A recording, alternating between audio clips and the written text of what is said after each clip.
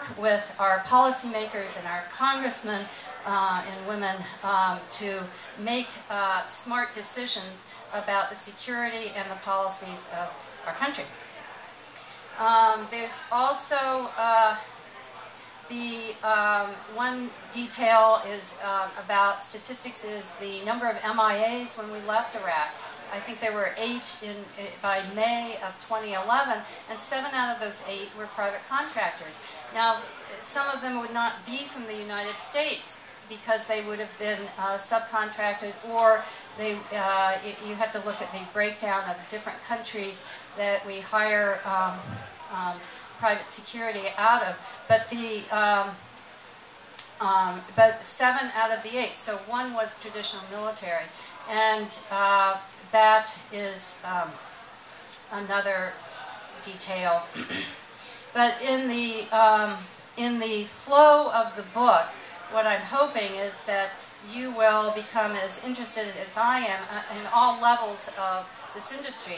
The financial level, the expansion, the history, the origins, the need for more monitoring, the many markets, many services, and the major, and some of the issues, like I said, of the contractors themselves.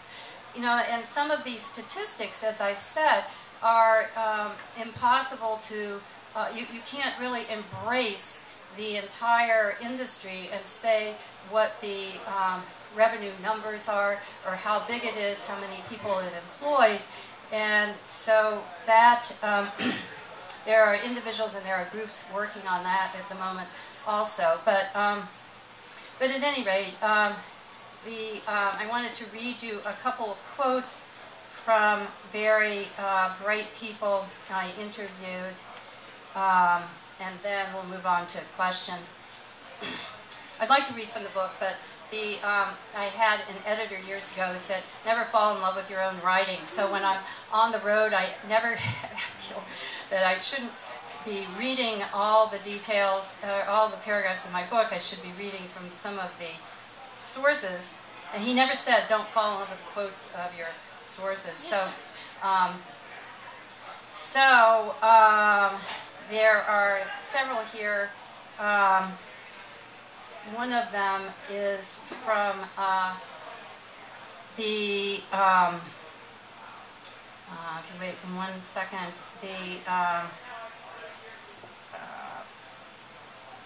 actually, let's do a quote at the very beginning from David Eisenberg, who's sitting right here, if it doesn't embarrass him. He said this before a congressional hearing, and it sort of livens up, helps to give you a sense of how intense the reliance is. This was his statement about the U.S. government's dependence on private contractors for defense and security.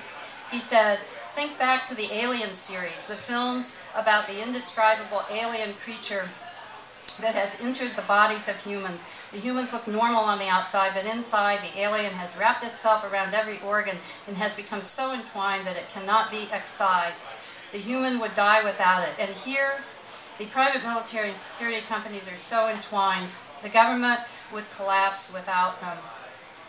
Then we go to Chris Shays, who was the former co-chairman of the Wartime Contracting Commission.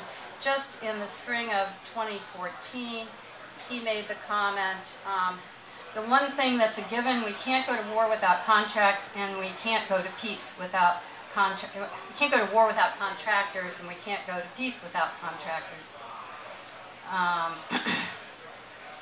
And a former British Army officer who's been very active within the industry, was a director of a company, exceptionally bright and generous individual, very deeply involved in the industry for a long time.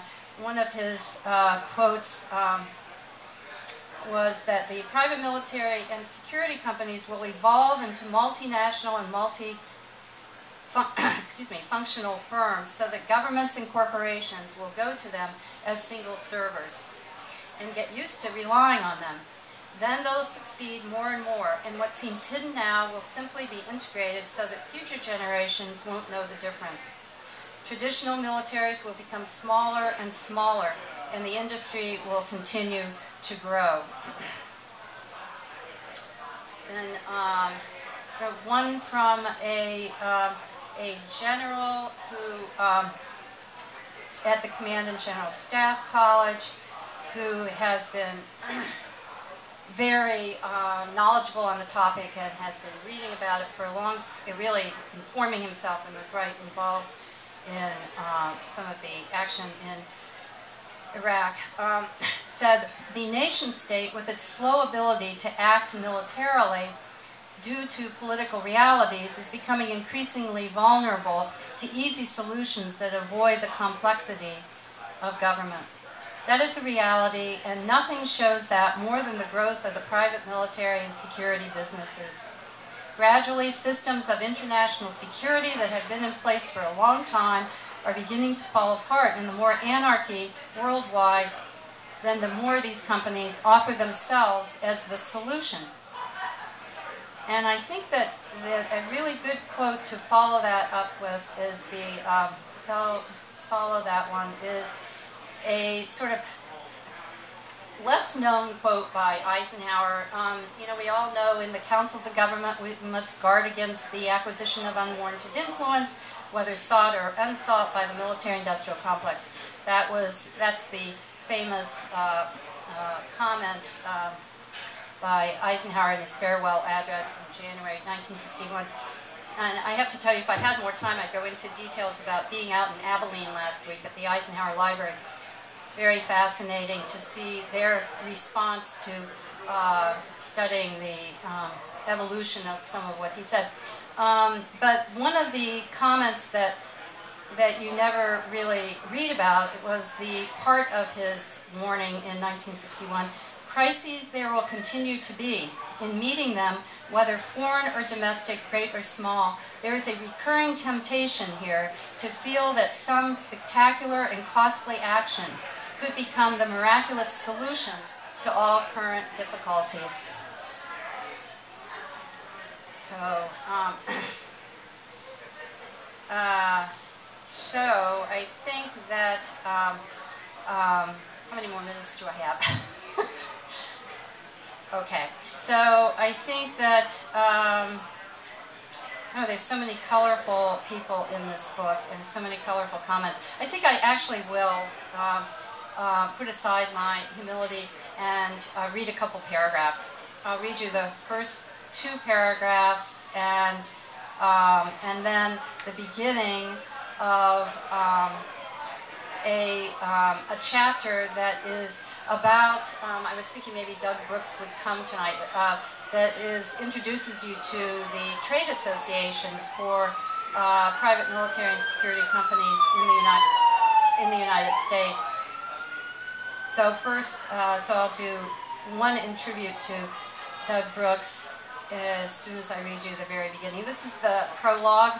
The book starts with a prologue to introduce the general reader to the topic through a story, and then it's in three parts: transformation, which is the beginning evolution of the industry and the, as I said, corporate evolution of the mercenary trade, into reaction, part two, and part three is expansion. So you get a sense of all of the markets and the vast services provided by these companies. In reaction, of course, includes Congress, takes you to Congress, the military, and to Geneva. So this is the beginning. What the boy would remember most were the shoes. They were not his shoes, and they didn't fit. Yet he was forced to wear them for nearly 5 hours as he crossed a desert in the middle of the night. At first glance, they seemed like ordinary leather shoes, but they were different because the heels were at the front. Shoes with backward heels and soles were the invention of the human smugglers who helped people like the boy and his parents to escape from Iraq into Kuwait. The idea was that if footprints were detected, the path of the journey would appear to be reversed. Although the boy longed to go home that night, what stopped him was his astute understanding that if he did, then his backward footprints would define a trail leading to the Kuwait border and thus expose his family's flight. Kadim Desmal Mayed Akanani was 14 years old when he was forced to leave Iraq in April 1985. His mother awakened him shortly after midnight to tell him that he would soon be going on a desert adventure. For the third time in a year, Kadim felt the anxiety of sudden change coursing through him like a forced injection. The first time had been 11 months before, when in the middle of the night he heard a rush of rapid pounding on the roof above his bed. In his half-asleep state, he had a dreamlike image that it was Gazem, his brother, coming home. Gazem, who had fled to Syria months before to avoid fighting for Saddam Hussein in the Iraqi war against Iran. But he knew it was not Gazem when he began to hear the loud cracking sounds of splintering wood, followed by his mother screaming. Soldiers in Saddam's security forces had smashed through the front door of his family's home in Basra, and as his mother watched, they dragged away his father, who was suspected of betraying Saddam and was wanted for information about Gazem. The second shock came in the days and months that followed his father's disappearance.